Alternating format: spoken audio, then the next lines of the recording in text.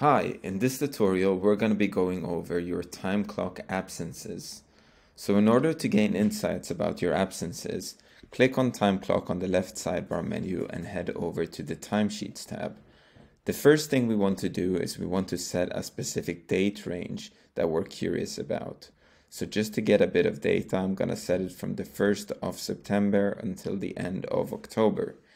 And you can see that we have information here being populated. And if I scroll all the way down, you can get a summary for all of the different absences that I have set. If it's vacation, sick leave, or non-paid absences, you can see how many employees and the total hours for those employees and absences.